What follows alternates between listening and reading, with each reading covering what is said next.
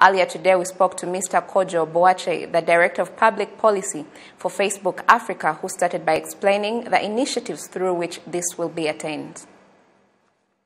The way we're going to achieve it is to carry on investing. I think the model and the numbers that have come out from this independent report by Analysys Mason look at our investments thus far. So look at our investments in fiber infrastructure that we've laid out in places like Nigeria, Uganda, DRC and South Africa.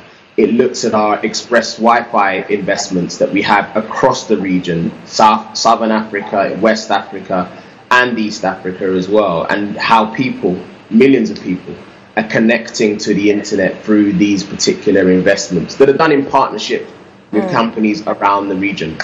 So I think it's going to be a continuation of those investments, including a continuation of our investment into Africa. As you know, Gloria, we've invested alongside partners such as WIOC, Vodacom, MTN, and in a cable that's going to be one of the longest submarine cables in the world, connecting East to West Africa for the first time and bringing more internet capacity or subsea capacity to the region than we currently have at the moment. And we're incredibly excited about the impact that this can have in connecting hundreds of millions of Africans to the internet. Sure. What will be the impact of these Facebook connectivity initiatives, especially to Sub-Saharan Africa? Yeah, so I mean, there's the monetary impact that we've outlined, or at least Analysys Mason has outlined in the report, which is 57 billion, looking at whether that's the international capacity investments we've made or the investments we've made in edge infrastructure that ensures that the data and the content that Africans are using is here on the continent or doesn't have to be rerouted through Europe or wherever else in order to be demanded. So there's that piece. But I think it's those core issues of affordability, availability, relevance and readiness, which are really key barriers to people coming online and to the continent having or walking into its digital future. I think those are the key barriers that we're going to try and resolve. Those are the problems that we're aiming to resolve along with partners.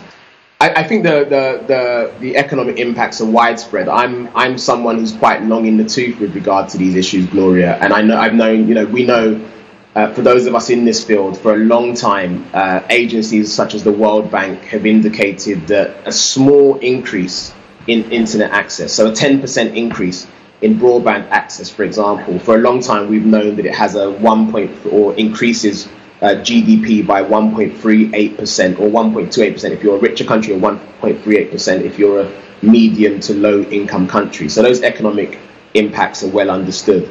And then we know the social and economic impacts of being able to use the internet, whether on your mobile device or for some people who are fortunate enough their laptops or tablets, can't be underestimated. We know the kind of business that's carried on. We know how much time is saved. We know how people, millions of people, for example, have been able to access health information with regard to COVID, and many of them through Facebook and Facebook applications, authoritative health information. So those social and economic impacts of having the internet are well known to us. What isn't well known and what we have to focus on is ensuring that far more people on the continent have access to those.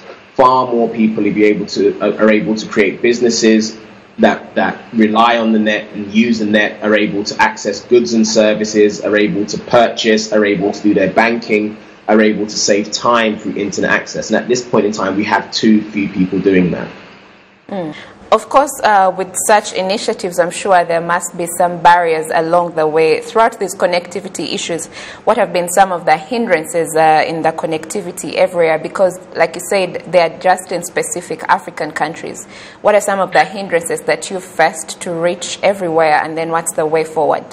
In my sphere, as Director of Public Policy, I really think about some of those policy challenges that create or leads to those challenges. So we've struggled with higher levels of taxation in the ICT sector, which is understandable yet unfortunate. Understandable because for many countries the ICT sector remains the most structured, well-organized sector from which governments can derive tax, and that's an unfortunate situation that we need to change. And there are some governments that need to make decisions about whether to reduce tax in order to release the energy within the ICT sector. We know in some countries there were issues with rights of way, enabling companies such as ourselves and our partners to lay out infrastructure that's going to be core to their people's future economic and social prosperity.